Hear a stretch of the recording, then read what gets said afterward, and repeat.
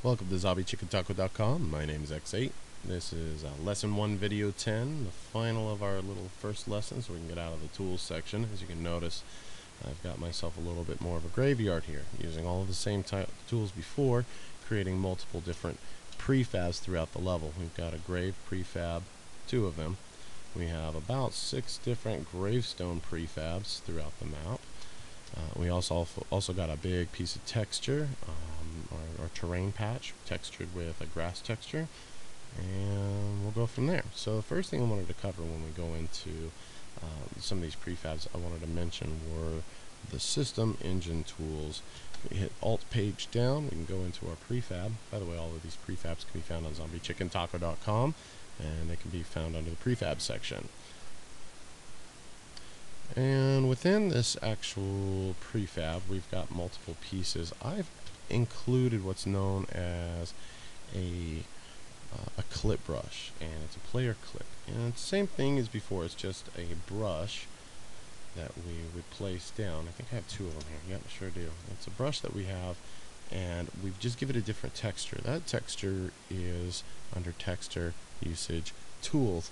What this does is gives you filters out all of the tools that we're going to use, like the caulk I'd been speaking of earlier, but we're going to select the player clip. You have different functions in here, like the regular clip. This clips everything: bullets, monsters, players. The next one over is just your AI clip. It's called clip_AI, or mon for monster. That one clips your monster, keeps him from going through. You've got clip full, which is everything. I believe it's light and shadow. It's almost like it's an invisible brush that does everything that a normal brush would do. We have a whole bunch of miscellaneous others that do various things within the engine, but the ones we're going to be using are, let's try that again, we're going to be using clip AI, clip, and player clip. Those are the ones we usually want to focus on. You'll also want to do a no sight clip. There's a few of them in here. No sight dirt, no sight metal, no sight.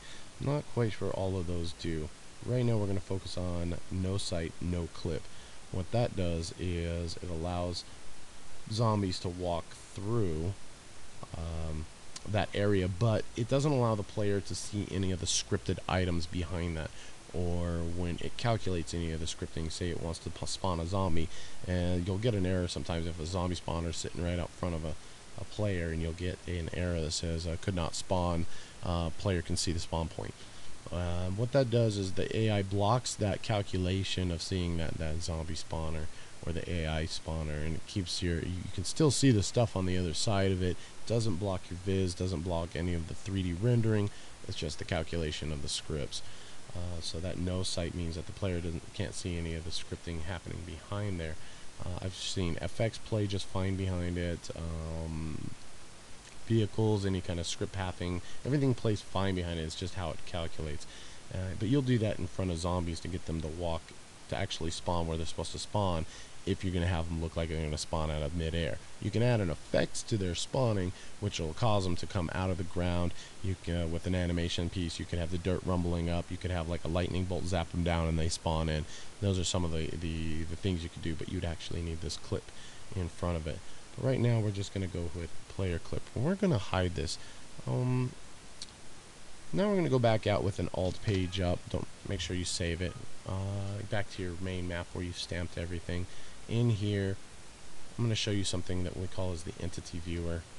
You're hitting N, and what that does is it brings up the entity viewer. It has the same tabs as your filters and layers, but the quick shortcut key is N, as in Nancy. Go to the entities view, and in here has all the details about that, their origin, how far you want to move them. It also has the angles. Like if I were to rotate this just slightly and escape and reselect it, it now adds an angles list to it and gives you an actual numerical value for that on your XYZ axis. Also with the origin, same thing, XYZ. And your model, you can actually change the model. Say if I ever wanted to change that, you can double click it and it opens your open tools, or you can have it selected and then click model, and that'll bring up your models tools. And finally, last but not least, when you select it, you have your key values down at the bottom. Now if you ever have any question of what can go into these, it's outside of the scripting, but what's already in the engine, you can find all that information up at the top here. It's going to be your pretty much everything has it. The light has it, your prefabs have it, your world spawn has it.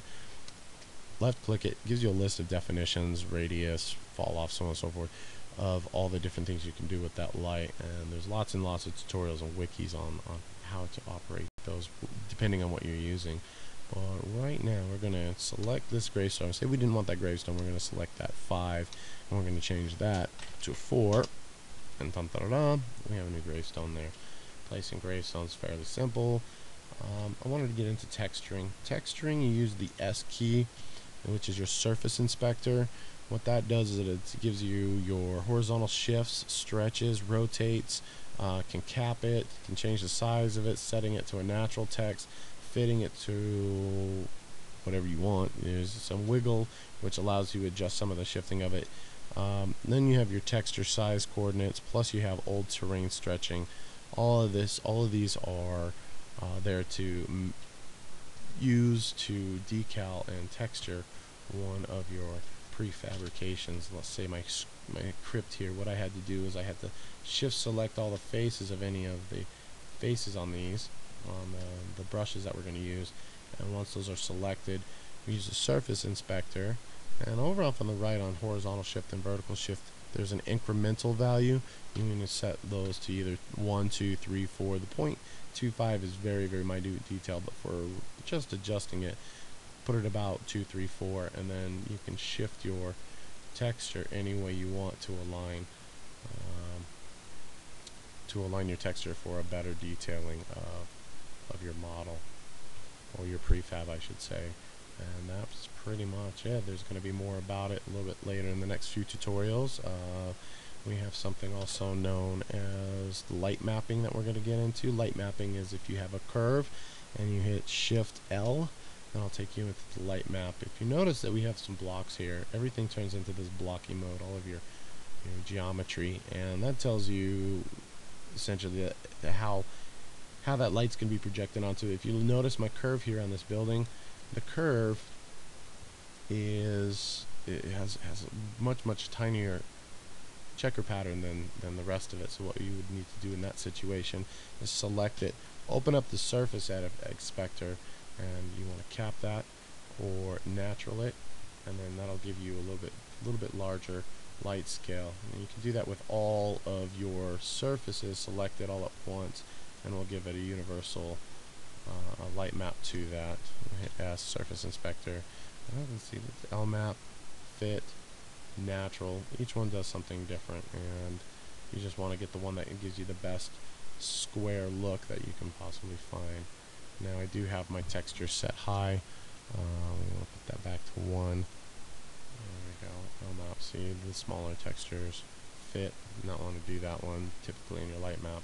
It's usually natural, and that will give you the basic light map that'll fit all of your regular geometry as is.